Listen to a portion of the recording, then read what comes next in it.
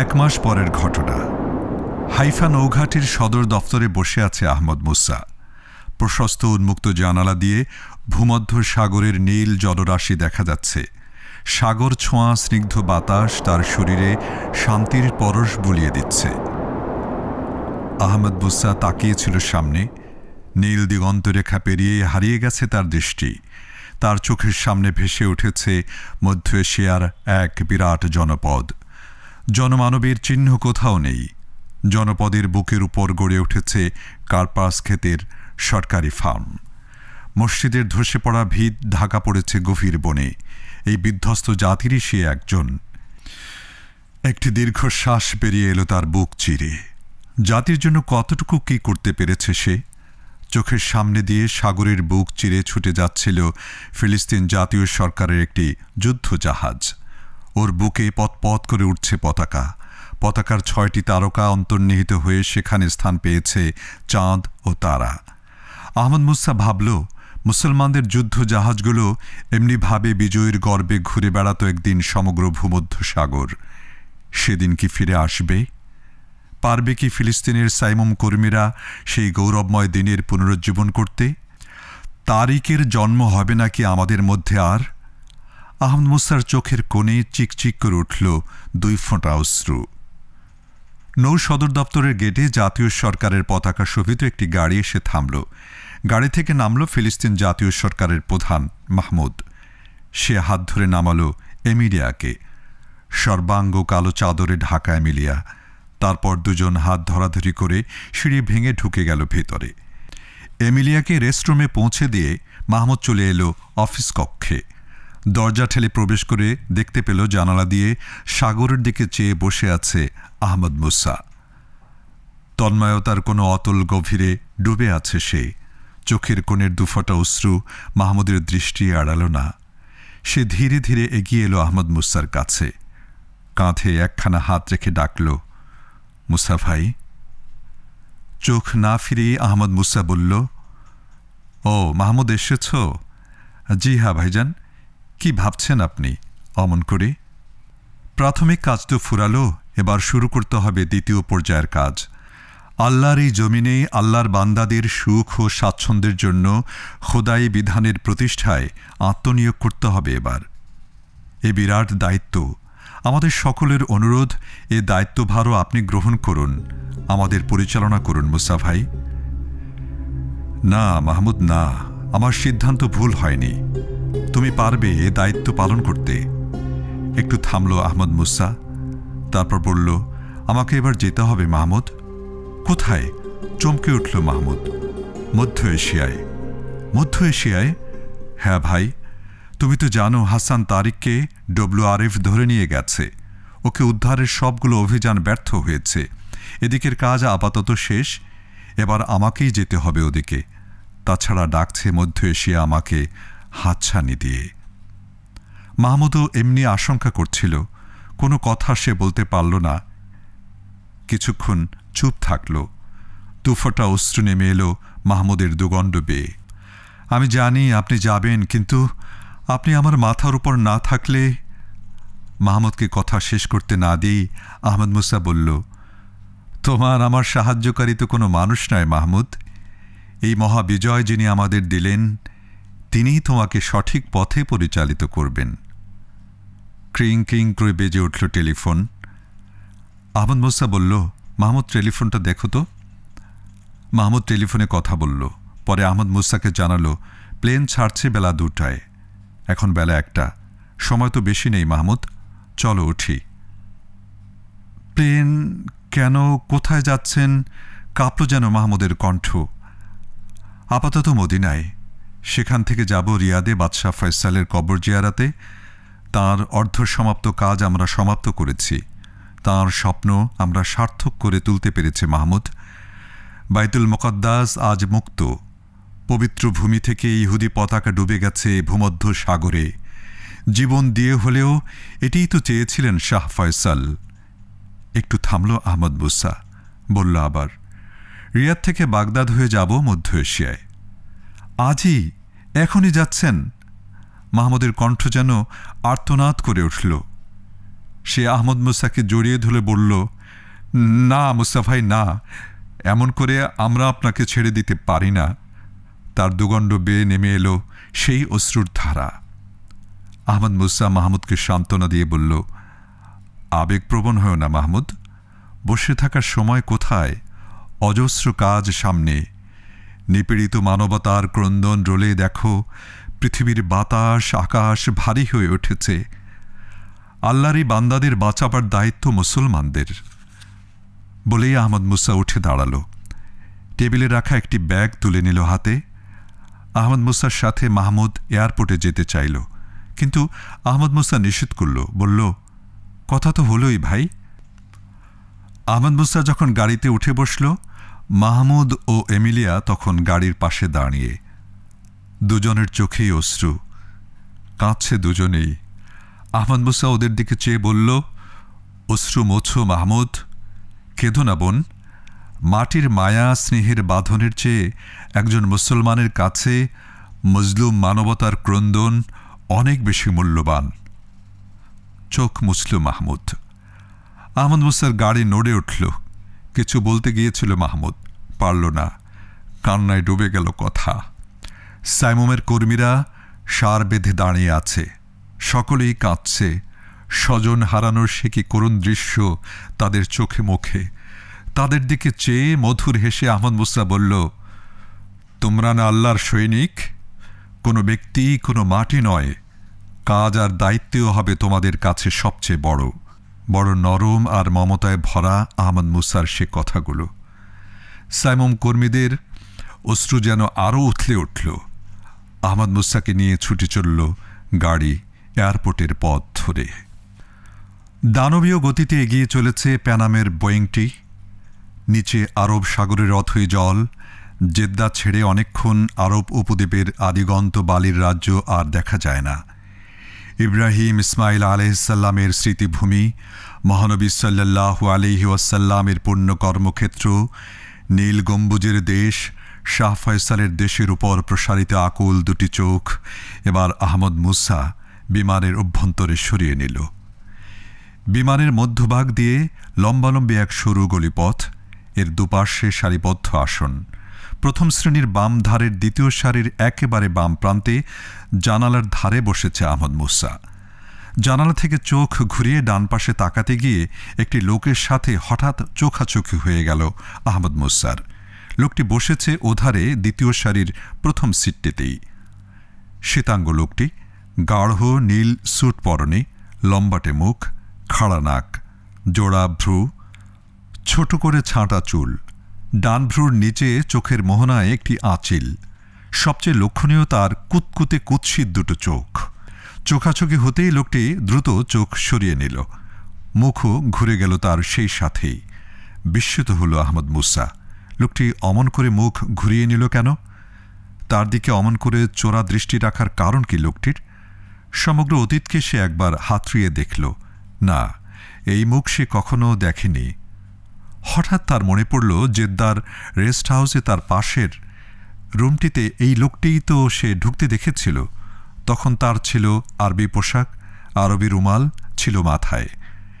সেই যে মুখ ঘুরিয়েছে লোকটি, আর ফিরে তাকাল না।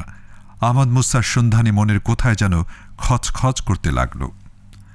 কেবিন মাইক থেকে ক্যাপ্টেনের কণ্ঠ শোনা গেল, লেডিজ অ্যান্ড জেন্টলম্যান, আমরা এখন ৩৩,০০০ ফিট উপর দিয়ে ঘণ্টায় ৫৫০ মাইল বেগে এগিয়ে চলেছি, আর আধা ঘণ্টার মধ্যে করাচিতে ল্যান্ড করব।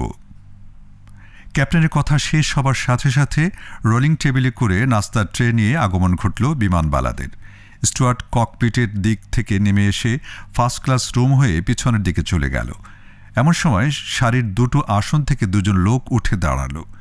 দুজনেরই কালো ধরনের ঢিলা প্যান্ট ও ওভারকোট গায়ে। ওরা সামনের পার্টিশন ডোর ঠেলে অতি দ্রুত চলে গেল ককপিটের দিকে। 1 মিনিটও অতিক্রান্ত হয়নি, ওদের একজন ফিরে এলো। ডান হাতে তার রিভলভার, বাম হাতে বাঘা সাইজের একটি গ্রেনেড সেফটি পিন তুলে নেওয়া। এই সময় বিমানটি দ্রুত বড় ধরনের একটি মোড় নিল। থরথর করে কেঁপে উঠল বিমানটি। ক্যাপ্টেনের কণ্ঠ শোনা গেল কেবিন লাউড স্পিকারে, ভদ্রমহিলা, ভদ্রমহোদয়গণ, আমি দুঃখের সঙ্গে জানাচ্ছি বিমানের গতিপথ পরিবর্তন করতে আমাকে বাধ্য করা হয়েছে।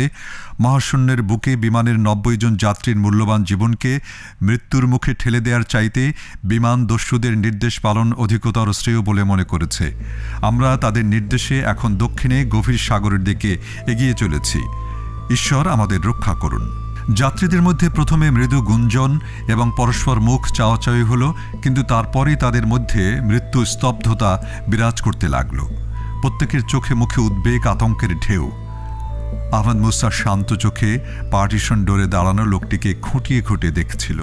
শ্বেতবর্ণ চেহারা, কিন্তু মুখাকৃতি ও দেহের মাপে লোকটি জাপানি ও ফিলিপাইনিদের কথা স্মরণ করিয়ে দেয়। লোকটি পাথরের মূর্তির মতো স্থির ও অচঞ্চল দাঁড়িয়ে আছে। এই বিমান দস্যুতার কারণ কি? অর্থলাভ, না কোনো যাত্রী অপহরণের বিশেষ উদ্দেশ্য? কিন্তু কোনো যাত্রীর প্রতি তাদের মন দিতে দেখা যাচ্ছে না তো।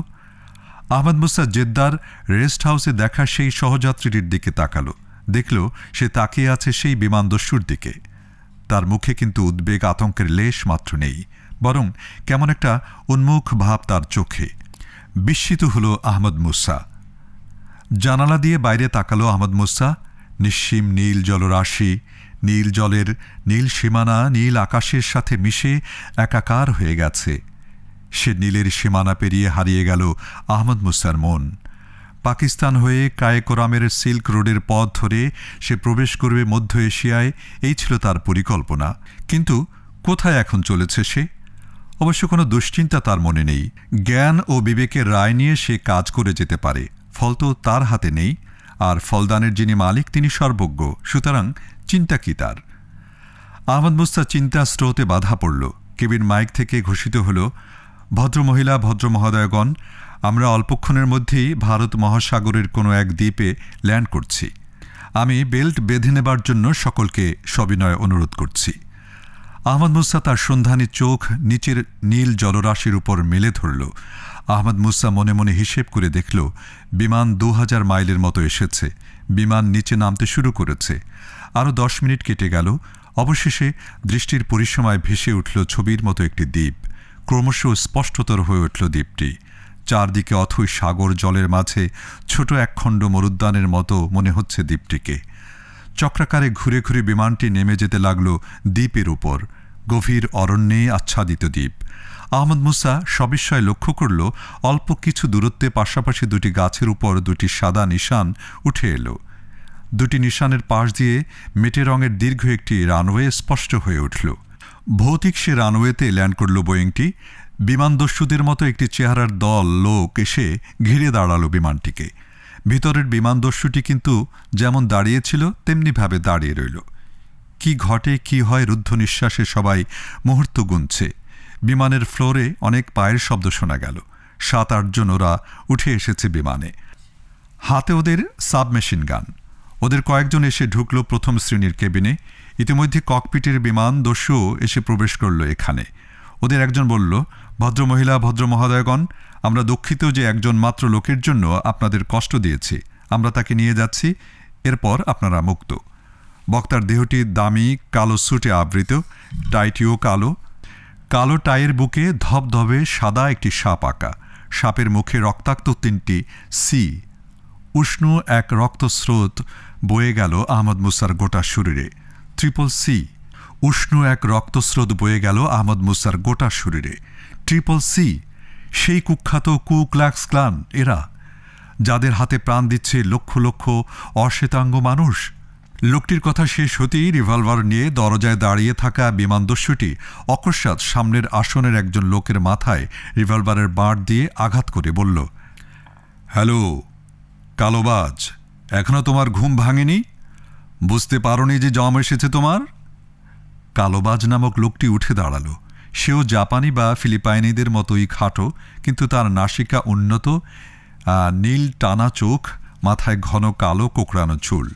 লোকটি উঠে দাঁড়াতেই আরও 2 জন বিমানদস্যু তার দিকে এগিয়ে এলো এবং তারা তাকে দুদিক থেকে ধরে টেনে নামিয়ে নিয়ে গেল বিমান থেকে। বিমানদস্যুদের সবাই বিমান থেকে নেমে গেল।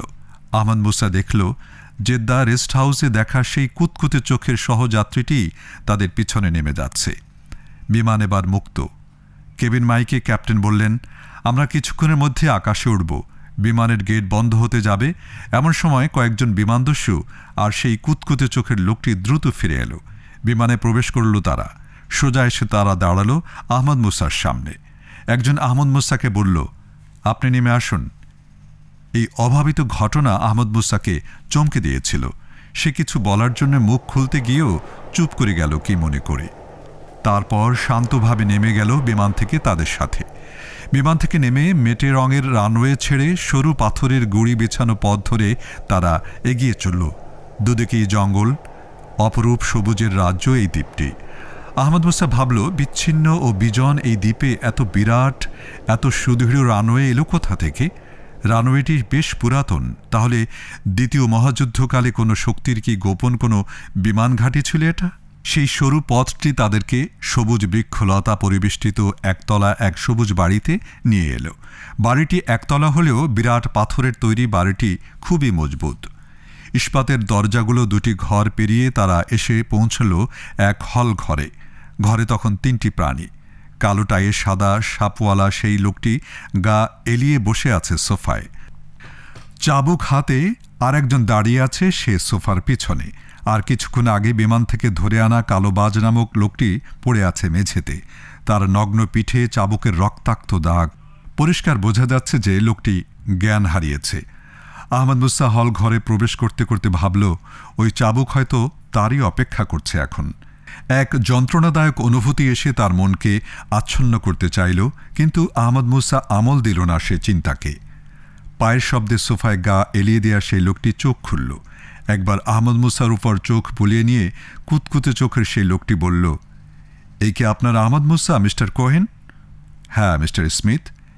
এবার মিস্টার স্মিথ নামক লোকটি সরাসরি আহমদ মুসার দিকে এগিয়ে গেল এবং বলল, সত্যিই আপনি কি সেই আহমদ মুসা? আপনি কি সাইমমের অধিনায়ক? হ্যাঁ, পরিষ্কার কণ্ঠে বলল আহমদ মুসা। মিস্টার স্মিথ উঠে দাঁড়িয়ে মিস্টার কোহেনের দিকে চেয়ে বললেন, আমাদের দাবি মেনে নিলে আমরা আপনার প্রস্তাবে রাজি আছি। জানিয়ে দিন আপনাদের বসদের। তারপর সেই চাবুকধারীদের দিকে চেয়ে বলল, এ ঘরেই এরা থাকবে। বাইরে থেকে তালা দিয়ে চাবি মিস মার্গারেটকে দিয়ে দিও। আর তোমরা 4 জন বাইরের ফটক ছেড়ে কোথাও যেও না, ঠিক আছে? সবাই বেরিয়ে গেল ঘর থেকে। দরজা বন্ধ হলো। দরজায় তালা লাগানোর শব্দ পাওয়া গেল সেই সাথে।